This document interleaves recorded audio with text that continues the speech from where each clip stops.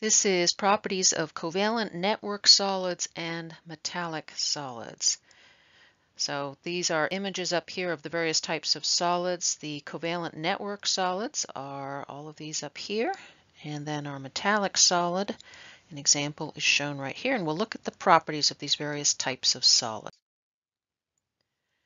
First, covalent network solids. In covalent network solids, atoms are linked together by covalent bonds. So they're not held together by London dispersion forces or any of the other IMFs or ionic bonds. It's covalent bonds, and it's a giant three-dimensional array. So examples include carbon, silicon, silicon carbide, or carbon silicon right here, or silicon dioxide, otherwise known as quartz, and this is also glass. So let's take a look at some structures of some covalent network solids. We're going to start with carbon network solids. There are several different types, and we call those allotropes. Allotropes are different structural forms of an element. So let's take a look at our carbon allotropes. The first one we're going to look at is diamond right here. Diamond is very hard because we've got covalent bonds. Each one of these is a covalent bond in 3 dimensions. So in order to break this solid or melt it, you have to overcome all of these covalent bonds, which are much stronger than intermolecular forces. Graphite is another type of carbon solid. It's very soft and slippery because we have covalent bonds within the sheets, but between the sheets there are only London dispersion forces attracting these sheets together. And so you can slide between the sheets, but the sheets themselves remain intact. There's 2 other carbon allotropes that are a little more exotic. The first one is called fullerene, and it actually looks like a soccer ball. And it's a ball of carbon atoms. So if you have a soccer ball, the pattern is the same as a soccer ball. And then we've got carbon nanotubes. These are very, very long fibers, and it's basically a really elongated buckyball that just keeps going and going and going. The properties of covalent network solids. They have very high melting points and boiling points. And that's because the covalent bonds must be broken. Covalent bonds are much stronger than intermolecular forces. Most covalent network solids are hard because the covalent bonds must be broken in 3 dimensions. Generally, they're non-conductive because the electrons are trapped between atoms and not free to move. For the covalent network solids, you really need to memorize pure carbon, pure silicon, SiO2, and CSI.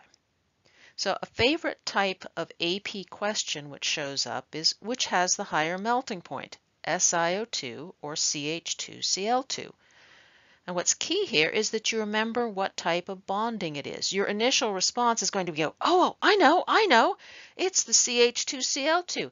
But this is a molecular compound. And so it is held together by intermolecular forces.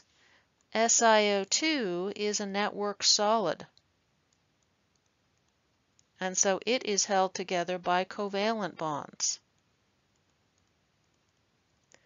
And so your correct answer is going to be the SiO2. Graphite has some unusual properties. It can conduct electricity along the individual sheets because the electrons are delocalized over the entire sheet by the pi bonds. So the electrons are just going along with the pi bonds. Every single one of these centers here is sp2 hybridized, so we've got empty pi bonds along the top, or p orbitals. And then remember what's holding the sheets together are London dispersion forces.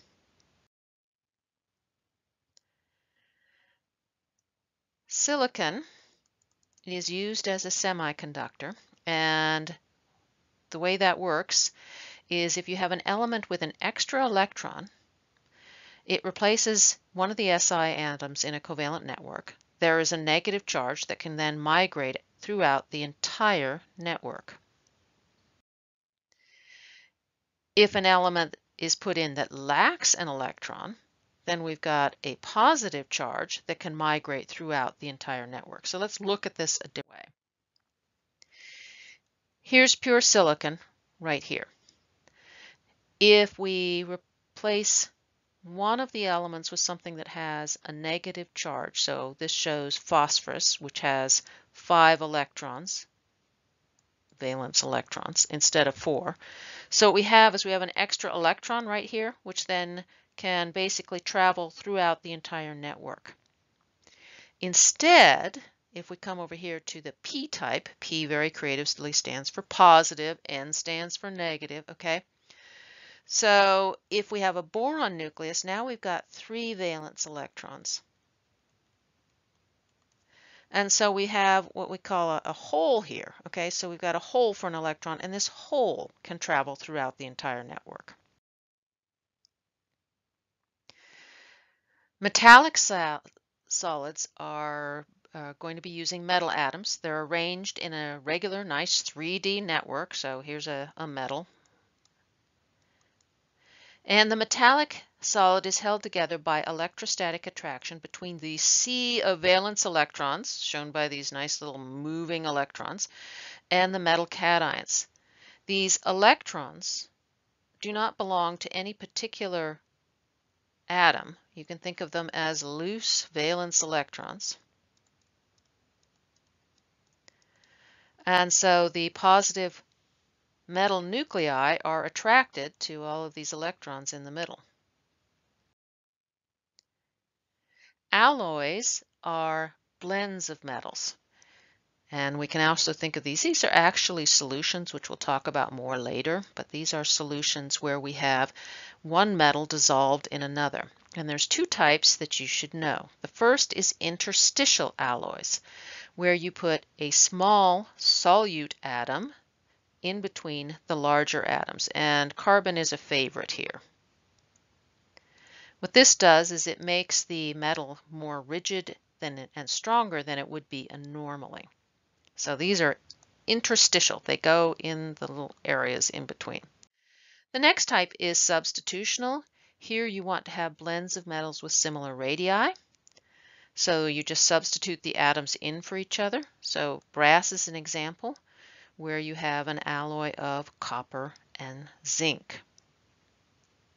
These tend to remain ductile and malleable like the beginning metals. Okay, so let's do a little review here of metal properties.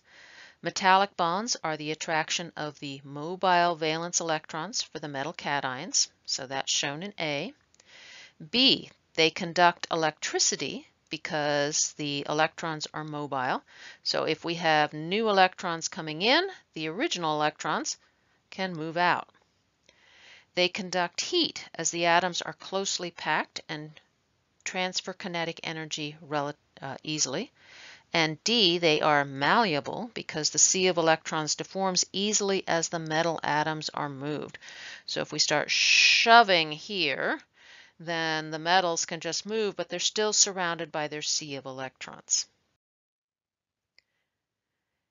Amorphous solids means solids that don't have the nice regular array. So right here we would have your typical crystalline solid, where we have a nice regular array, and then here we have amorphous. So an example of an amorphous solid would be glass, where silicon dioxide is melted down and then poured into a mold and very quickly cooled. They have very broad melting points compared to crystalline solids because if we look at these bonds here, they're all different arrangements, so there's different strains on them, so they don't melt at a nice sharp point. And that is the end of the notes for these.